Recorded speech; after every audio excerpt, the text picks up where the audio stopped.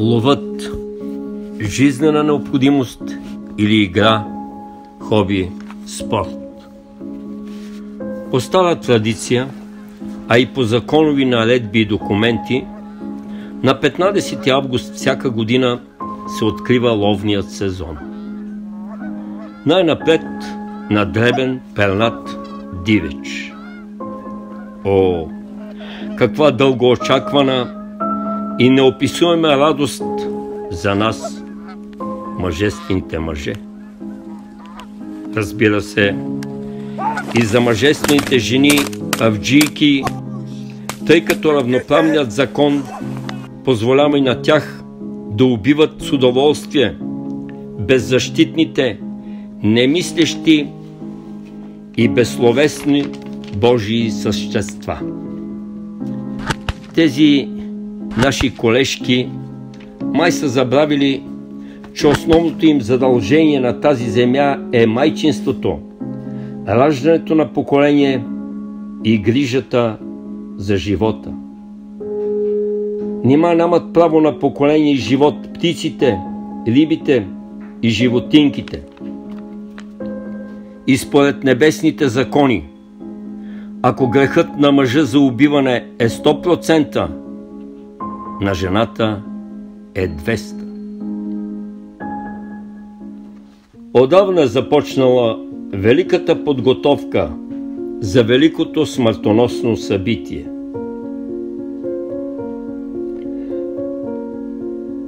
Къде, с кого и как? Модерните средства за убиване са прегледани, лъснати до блясък, грижливо наредени в калъфите. Боеприпасите са на лице, доброкачествени и предостатъчно, като за война. Ловните доспехи, включително и светлоотразителните жилетки, са в абсолютна изрядност. Помислено е, естествено, с подробности и за менюто на богатата трапеза, за да се отпразнува достойно победата. Джиповете са заредени с гориво до капачката, лъснати до гланц и вече хищно мъркащи в ранното августовско утро. До тук добре.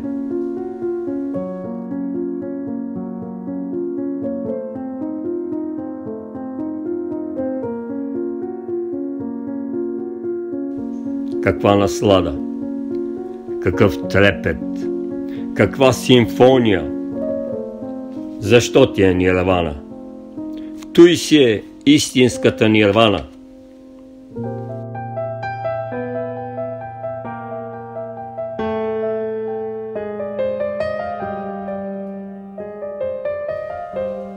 Атаката започва. Колко е красиво! Колко е приятно! С модерното, скъпо и точно скоростелно оръжие, с нетърпелив пръст на чувствителния спусък, между близки по акъл и мерак, себеподобни, да скиташ волно изродните поляни, гори и планини. Ти си властният, силният, мощният, великият, неотразимият владетел на живота и смъртта. И до тук добре. Музиката на пукотевицата започва.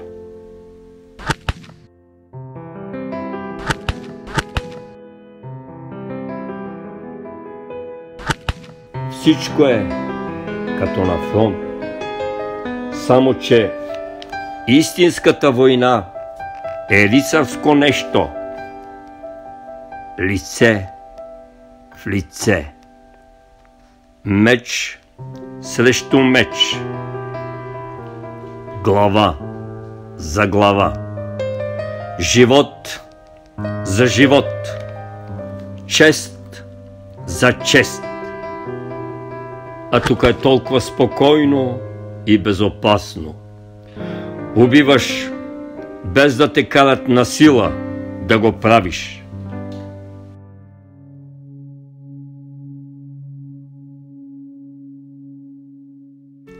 С какво ще ти навредят, особено дребните, безобидни животинки, младото ялебиче, пътпадъче или гълъбче, който още не опознало и не се нарадвало една година на белия свят, губи живота си.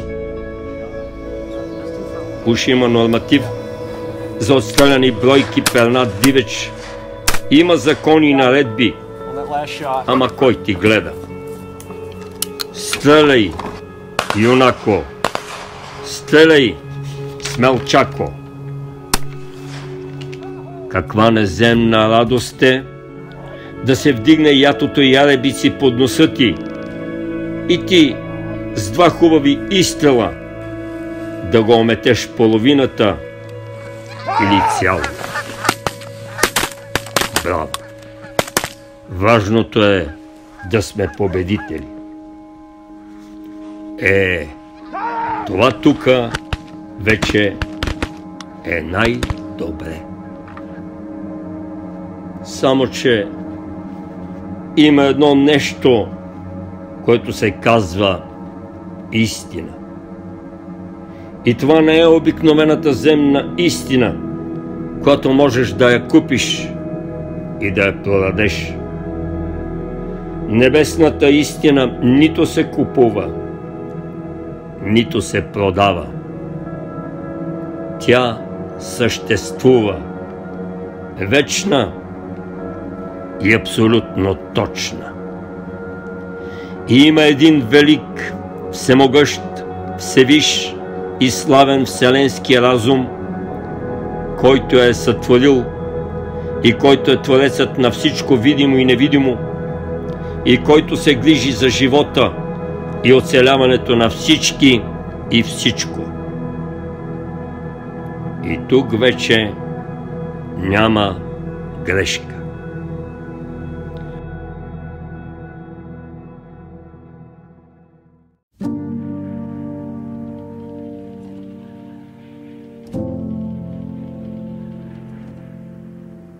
Ако подробно прегледаме годишните сводки на Ловно-рибарския съюз, ще открием едно дребно, но показателно обстоятелство. При ловуване, най-вече на едър дивеч, почти не минава година без да се дадат човешки жертви. Ранените не ги броим. Има години, в които през ловния сезон загиват повече от 10 човека. Повтарям. Прегледайте внимателно сводките на Българския ловно-рибарски съюз поне от 50 години насам и ще се убедите сами, защото фактите говорят сами за себе си.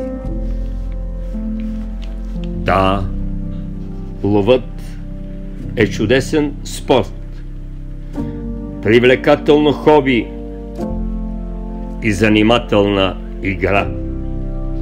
Скъпо е, но напълно си заслужава. Да убиваш и да доубиваш, без да умираш от глад или от страх за живота си. Да лишаваш от живот прекрасни Божии създания, животни, птици и риби, които са сътворени с една единствена велика цел – да се спазва великата природна хармония на планетата Земя. А само чрез тази хармония може да съществуват всички светове, всички царства, не само минералното, растителното и животинското, но и човешкото, човешкия свят, човечеството като цяло.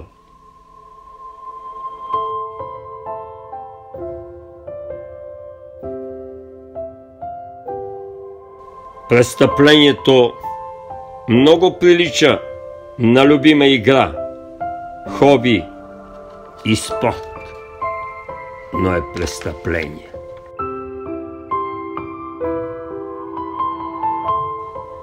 Според морално-етичният кодекс на Вселената, всяка жестокост към видимият и невидимият свят се записва и извършителят, абсолютният автор на престъплението, плаща кеш. Цената е включена в пакета. Ще я разберете сами.